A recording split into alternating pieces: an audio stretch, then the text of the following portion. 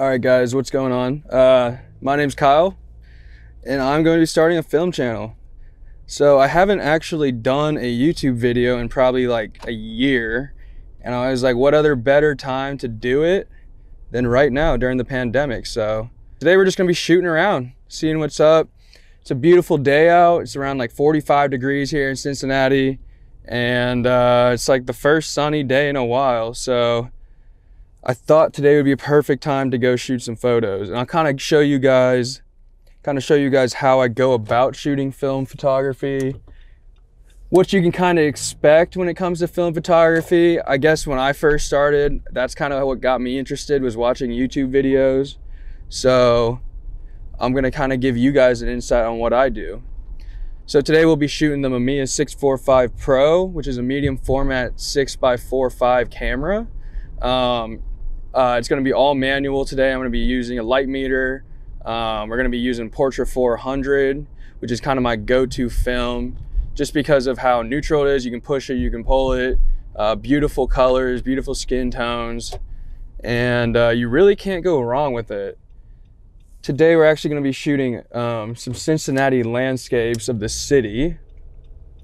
I got a nice place where you can see downtown pretty well. It's right along the Ohio River, and that's where we're gonna be starting at. I'll probably only shoot a roll today, being that this is kind of my first video and I don't really know what to expect. But so we'll probably just go around and shoot one roll before it starts getting dark out. The sun goes down here at like 5:30, so I got about an hour and a half to shoot. So yeah, so we'll take you on the journey, and we'll meet you there. Alrighty, guys, so as I mentioned before, the camera we're going to be using is the Mamiya 645 Pro, which is a 645 medium format camera, as I said earlier. So I'm pretty much just going to show you guys how to load it. I always put it up on the top right here, and as you can see right here, there's two buttons that you can press. This one, if you hold it down, will actually take off the whole film back, and the second one will actually just release the film latch. And there you can go ahead and see the film cartridge right there. And if you squeeze these two buttons, you can go ahead and pull it out just like that. And that's what we're going to be needing today. So to load this, you're going to have two sides. You're going to have the take up spool and you're going to have the starting spool. And obviously it says start right there. So what you're going to want to do is pull this down. You're going to want to go ahead and put in your film roll, Portra 400 in this case, and line it up with that notch, close it. And then you can just go ahead and reel it around the side. And all you want to make sure really is that the exposed part of the film will be facing the inside of the camera, that's where the light's going to hit the sensor or film per se. And then once you do that, you can go ahead and load it into the take-up spool. Go ahead and stick it in there. Maybe if I can get it. There we go. Stick it in there. You're going to want to be, it's definitely kind of finicky at first. So once you get it in there, that's when you can start reeling. And pretty much you just want to line up this start symbol with this line. So once you get it like that, that's pretty good. You can go ahead and then stick it right in the back of the film camera like you did. And then it should click in and you're good to go. You can go ahead and close it. And then from here on, all you pretty much need to do is turn the power button from off to on, which is going to be the white square. And then after that, all you have to do is take your dark slide out and you're ready to shoot. It actually won't let you fire with the dark slide in, which is good precaution, especially for beginners if they are unsure whether or not they mistook a photo or something like that, or have the settings wrong. You can go ahead and leave the dark slide in until you're ready to take that photo. And then that's about it. So we're going to go ahead and start shooting now. I also forgot to mention that when I'm going to be metering, I'm going to be using the Minolta, I believe it's Speed Meter 4. It's probably one of the best beginner light meters, I would say. It's an ambient light meter. All you do is flash it into your subject, and it will pick up the radiant light around it and give you a reading. And from there, you can adjust the f-stop, you can adjust the shutter speed, and you are good to go. That's what the interface would look like. And it'll go ahead and give you a reading, and that's that. So let's go ahead and get started. All right, so the first shot we're actually going to be taking is a shot of the river in downtown in the background. Also, the bridge is going to be in it. I'll go ahead and show you guys right now. This is pretty much the view I'm looking at right now, and we're gonna probably compose it so we can get the bridge and the buildings and the side involved. But that's pretty much what we're gonna start out with. All right, so right now it says shoot at f8 at 250th of a second. Alrighty, go ahead and wind your film up to get to that first shot. And then once you're all wind up, it actually won't let you wind up anymore or go back. Go ahead and take that dark slide out. And then you should be ready to shoot. That's the first shot. Okay, so the next shot I'm gonna be taking is one straight across from the city. I'm gonna try and get the reflections of the river in the shot, and I think it'll be a nice composition. Still says 250, so I'm gonna go ahead, it's already wound back up. We're sitting at 250, and let's see if I can get something. All right, that's shot number 2. All right, so the next shot I think I'm gonna end up taking is the just of the river, kind of with the current, and I'm gonna get some of the contrast from the shadows and the light, and I think it'll be make for an awesome photo. There's also a lot of debris in the water right now, which I think could create just a nice photo showing kind of the natural side of the Ohio River and how kind of gross it is, but we'll see how it turns out. All right, so we're still rocking f-stop 8.0. Let's take a reading. 8.0 says a shutter speed of 180. So we'll go to 125 because I do not have 180 on my camera. So we'll go ahead and see how that is. Might end up a little overexposed, but that should be fine.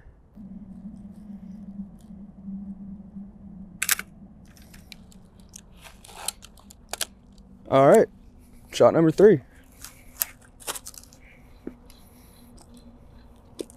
So I think the next shot we're gonna end up taking is the bridge shot. I do like the little kind of tugboat, not tugboat, I'm not really sure, restaurant boat on the right-hand side. And I think that will make for a great photo.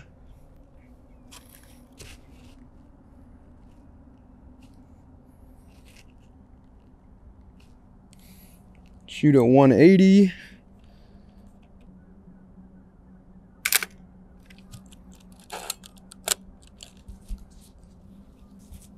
This house, right now it's reading at 350. I'm gonna shoot it at 250 and get it a little overexposed just in case.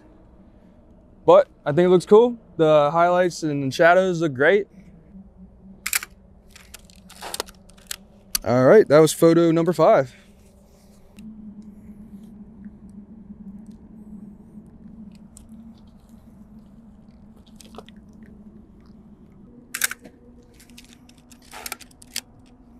All right. So we're on photo number 8 right now. Got 2 photos of the geese. Never really considered myself a wildlife photographer, but yeah, I think that'll be sick. Maybe I should become a wildlife photographer. I always thought it'd be interesting to work for like National Geographic or something, but who knows? Cincinnati doesn't give you the best wildlife though. All right, so now we're gonna go ahead and head back. Got some shots of downtown. Downtown really do be looking beautiful though, so honestly might get a shot just of that. That looks insane right there, so the colors look magnificent. I'm gonna get one more photo. Nice.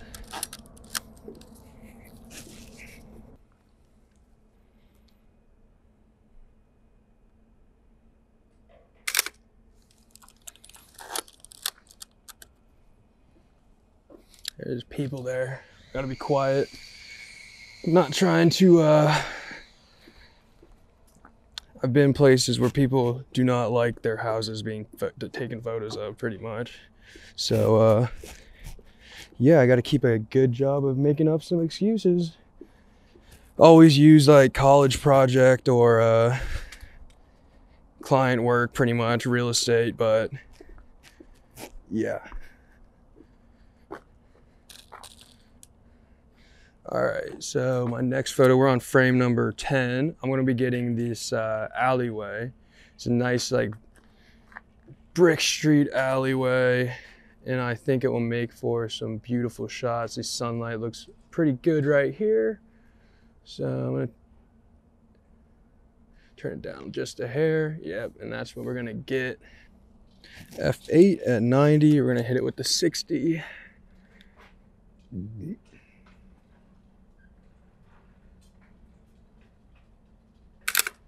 Cool. I'm gonna get one more from down low.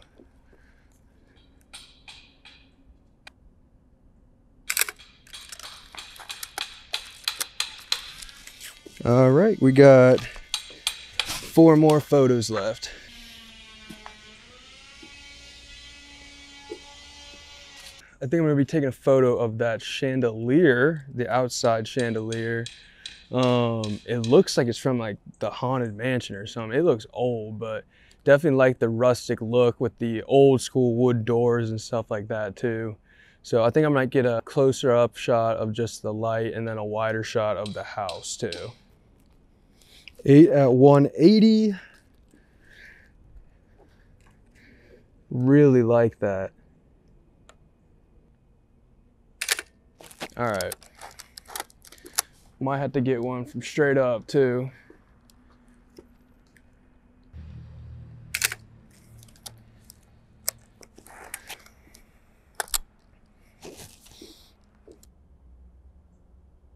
I don't like that. We're gonna do 2.8 at 150. So 125. 2.8 at 125.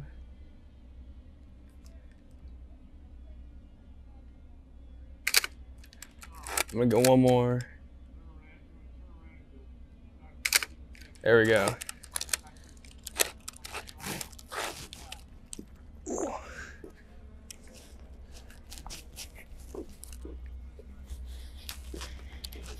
That was the last photo. Go ahead and reel her up. And I'm actually going to go home and develop these later. So I'm gonna go ahead and give you guys a little rundown after I'm finishing developing the photos. So I'll meet you there. We're back.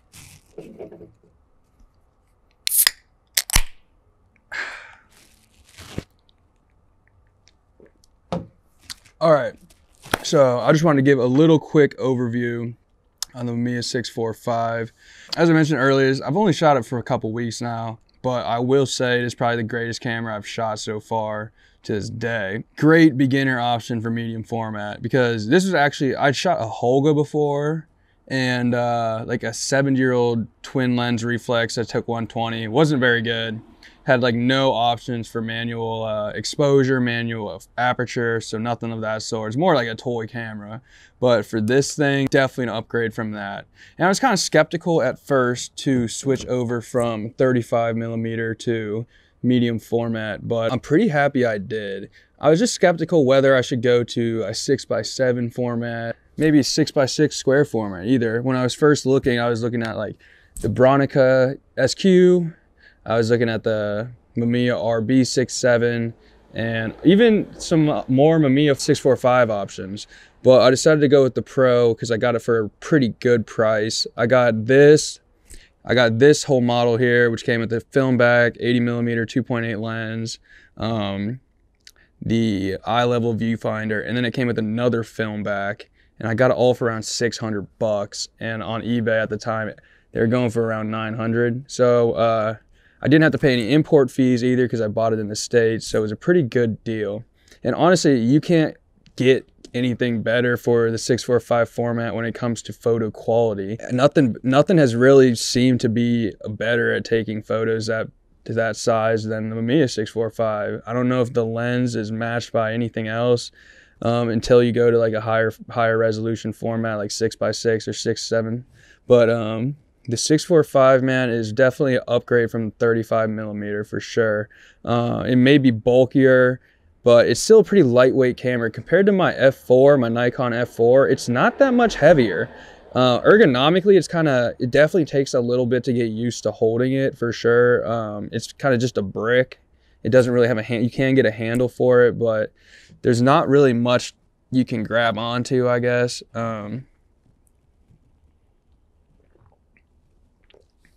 With the strap I got, though, you shouldn't have a problem carrying this bad boy around for hours, man. It's not too bad at all. And was really impressed when I first got it with the image quality. If you can get up close and nail focus, like it's some of the sharpest imagery you can get with film photography. Honestly, it's a pretty good upgrade from 35 millimeter. So this is going to be the end of my first video. I just wanted to give a little review and rundown kind of the camera I've been using and kind of just film photography in general. A lot of people have asked me about film photography, and I really do like educating people on how to start into film photography, because when I started, it was kind of something it seemed intimidating getting into. But yeah. So this is going to be the first of many videos about film. I might do a video on film developing, kind of the process behind that, as well as scanning. Do videos on 35 millimeter, as well as some more behind the scenes shots and maybe some portrait work, more landscapes and nature work. And yeah, just stuff in general, just like that. All in all, this kind of was my like New Year's resolution to start getting more into film and kind of being able to do more video work with film. And yeah, so this is for more to come. If you like this video, please make sure to maybe like and subscribe for more videos. I do appreciate a lot of the love that I get from film photography. So, and it is a true passion and hobby of mine. I do like to do it and kind of continue and educate people on the way. Well, thank you guys for coming in and viewing. I hope you enjoyed the video.